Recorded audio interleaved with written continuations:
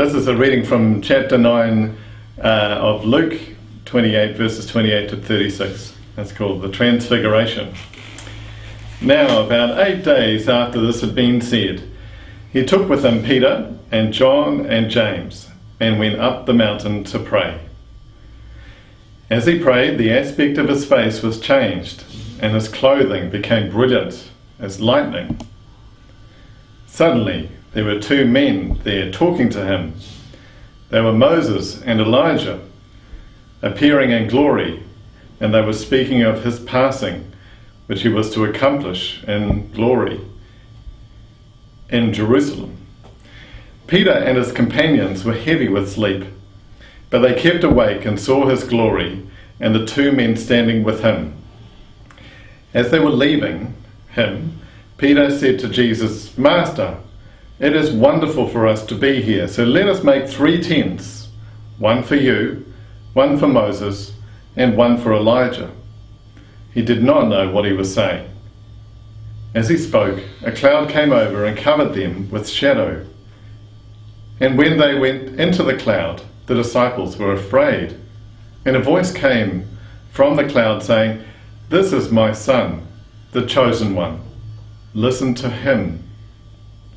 And after the voice had spoken, Jesus was found alone.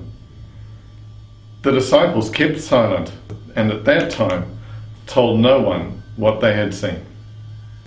Gosh, I could feel with Peter and being on that mountain with the Lord and seeing that aspect of the Transfiguration just unfolding in front of him, and not want to feel that you could do something and provide a place for them to stay. Yeah, at the moment I'm reading some work of a guy called Alfred North Whitehead, and he came up with a whole scheme in his book to deal with our experience, you know, so that we could know the whole world through our experience. This is what his scheme was to do. And I suppose the passage reminded me of the experience that the disciples were having, and also possibly Jesus as well. But the difference with North Whitehead's scheme was that he believed that as we think, we live. So this is kind of like a temporal thing, you know, up here. But actually, God was speaking to us through the words of the Bible with his immanence, you know, his complete infiniteness. You know, we don't need to think about God to make God exist. And I suppose the Bible reading reminded me that the power of God, the way that it's surrounded and experienced God, is something beyond, you know, what we would normally experience. Something that North Whitehead didn't account for. So at the moment, I recently went through watching my sister have her first child, and I've never ever seen something like that in real life happen. And so that for me was like an experience in itself, just seeing the receiving of life coming into the world. And I was dead into it, because the women in that room were saying, "Men can't handle this, can't see the birth of a child." And I sat there and went, "Right, I'm staying right here, I'm going to watch this." And it just unfolded in front of me, and it was just a wonderful experience. And I was taken back I'm still taken back now at this child coming into the world, and being a part of it. Like, I was scared of holding the child, because we might cry and I might make everything all fall apart. We might drop the baby.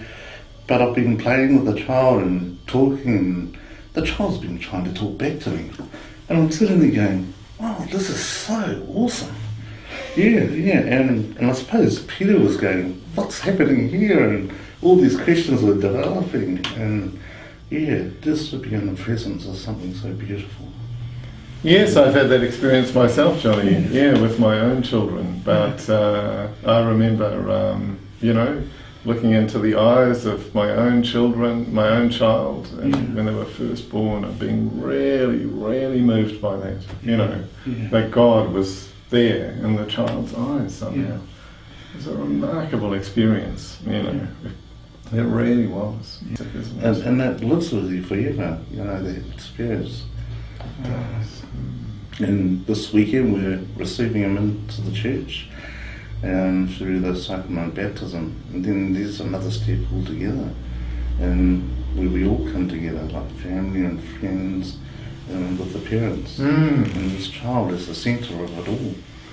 Yeah. And it's just like the cloud saying, "This is my son. Listen to him." And like the focus is on the Lord. Yeah, totally.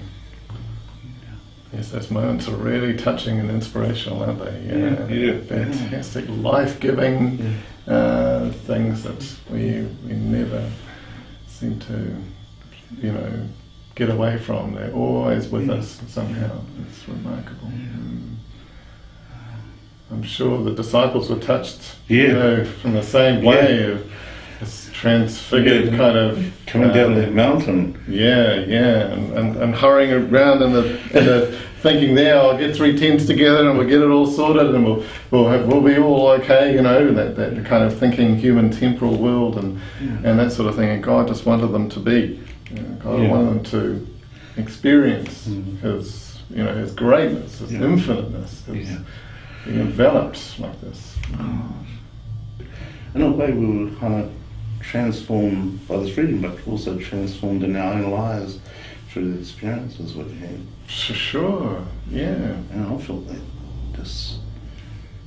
child, so gentle, and yet you can't help but feel the joy in it.